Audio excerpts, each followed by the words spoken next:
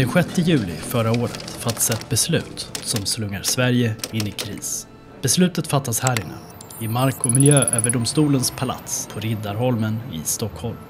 Sveriges enda tillverkare av cement, monopolbolaget Cementa, har ansökt om att få fortsätta med cementproduktion på Gotland. Men Mark- och miljööverdomstolens domare kommer fram till att Cementas ansökan är så bristfällig att något tillstånd kan det inte bli fråga om. Cementa överklagar till Högsta förvaltningsdomstolen på andra sidan av Riddarholmen, men Högsta förvaltningsdomstolen ger inte prövningstillstånd. Krisen är därmed ett faktum. Monopolbolaget Cementa står snart utan tillstånd för cementproduktion, vilket kommer leda till att Sveriges byggarbeten snart står utan cement och att hundratusentals jobb hotas.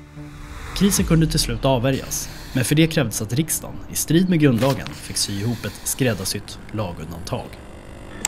En positiv effekt av Cementa-krisen var att den påminde svenskarna om faran i att låta privata vinstdrivande företag bilda monopol.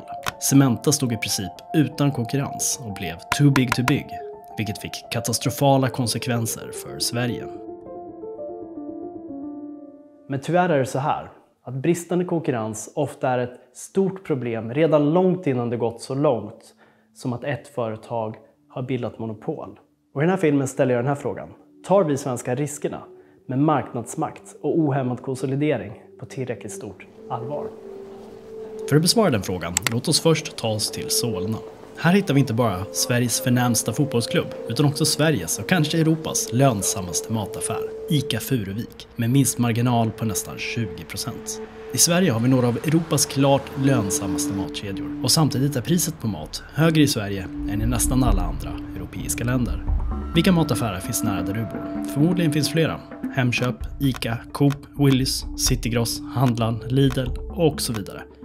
Kanske är din bild att det finns gott om aktörer på svenska dagligvarumarknaden och att konkurrensen är stenhård. Men om du skrapar lite på ytan och kollar vem som kontrollerar alla dessa mataffärer så framträder en lite annan bild. Endast ett fåtal företag kontrollerar nästan alla svenska mataffärer. Svenska dagligvarubranschen är ett så kallat oligopol.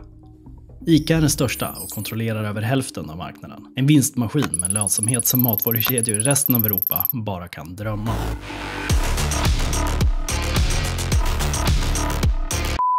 Tvåa på marknaden med över 20% i marknadsandel är Axfood som kontrolleras av Axel Jonsson-gruppen. Axfood äger en hel rad av Sveriges matvarukedjor, till exempel Hemköp, Willys, Citygross, Eurocash och Tempo. Och trea på marknaden är Coop med nästan 20% av marknaden. Tillsammans kontrollerar ICA, Axfood och Coop ungefär 90% av den svenska matvarumarknaden. För 4 år sedan kom Konkurrensverket fram till att vi i Sverige har en av Europas mest koncentrerade dagligvarumarknader. Men trots det har Konkurrensverket därefter godkänt 3 stora affärer som gjort koncentrationen ännu högre. År 2019 gav Konkurrensverket Coop tillstånd att köpa lågpriskedjan Nettos 163 svenska butiker. År 2021 gav Konkurrensverket Axfood tillåtelse att köpa Bergendahls kedjor såsom Citygross.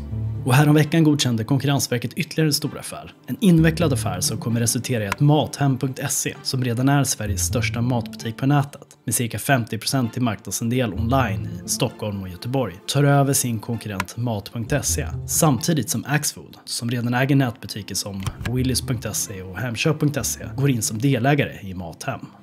Det finns ingen monopolist, inget Cementa på den svenska dagligvarumarknaden. Istället har vi ett så kallat oligopol där 3 företag, ICA, Axfood och Coop, med svenska Konkurrensverkets goda minne har kopplat ett starkt grepp om marknaden.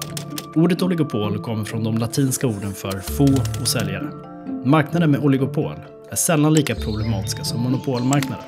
Ibland är konkurrensen på oligopolmarknader stenhård och sammanslagningar till oligopol kan medföra att marknaden blir mer effektiv. Men det finns risker med oligopol. Väldokumenterade risker som sällan uppmärksammas.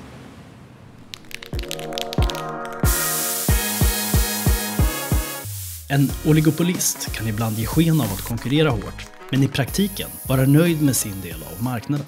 En sån oligopolist avhåller sig från att utmana andra oligopol med konkurrens om pris, kvalitet eller innovation. På oligopolmarknader kan oligopolisterna ofta hålla så bra koll på varandra att de kan samordna sitt konkurrensbeteende och hålla inkräktare borta utan att behöva ingå några olagliga kartellavtal. Men trots riskerna med oligopolmarknader har det de senaste åren varit mer eller mindre fritt fram att skapa och stärka oligopol i Sverige. När pandemin drog in 2020 stod det snabbt klart att vi i Sverige valde att gå vår egen väg. Till omvärldens fasa valde vi en betydligt mer tillåtande väg än omvärlden. Vi höll såväl skolor som nattklubbar öppna och vi skippade munskydd. Kan vi se en liknande schizmogenesis när det kommer till konkurrensrätt? Har Sverige valt en egen, betydligt mer tillåtande väg än omvärlden, även när det kommer till marknadsmakt och konsolidering? Ja, det verkar nästan så. I Sverige har 449 anmälningspliktiga förvärv gjorts de senaste 5 åren. Av alla dessa förvärv har svenska konkurrensverket försökt stoppa endast ett enda förvärv. Som en jämförelse blev bara under förra året 2 förvärv stoppade i Norge. Det här borde kanske leda till eftertanke. Är svenska konkurrensverket tillräckligt noggrann i sin koncentrationskontroll? I sin årsrapport för 2021 noterar svenska konkurrensverket att antalet anmälda förvärv i Sverige gick upp med 70% från 2020 till 2021.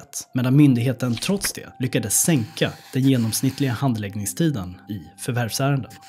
Förbättringar i effektivitet och kvantitet kan vara bra, men måste vägas mot dess kostnad i form av minskad precision och minskad kvalitet. We are now 40 years into the experiment of letting giant corporations accumulate more and more power. But what have we gotten from it? Less growth, weakened investment, fewer small businesses. The executive order I'm soon going to be signing commits the federal government to full and aggressive enforcement of our antitrust laws. No more bad mergers. I expect the federal agencies, and they know this, to help restore competition. I många delar av världen har politiker, journalister och medborgare börjat vakna upp för riskerna med marknadsmakt. Till och med i marknadsliberala länder som USA, Storbritannien och Tyskland står konkurrensfrågor högt på agendan. I USA har konkurrensmyndigheterna med unga modiga ledare som Lina Khan och Jonathan Kanter i spetsen på allvar börjat utmana företagen som har störst marknadsmakt. Cementakrisen fick många svenskar att vakna upp för risken med monopol. Kanske är det dags att svenskarna vaknar upp även för risken med oligopol och ohämmad konsolidering. Stora företagsaffärer ger status åt företagens ägare och göder Stockholms frodiga konsultindustri. Men är verkligen alla dessa företagsaffärer bra för samhället? Vilket pris betalar vi för så kallade effektivare marknader? Och är svenska konkurrensverket ens med i matchen?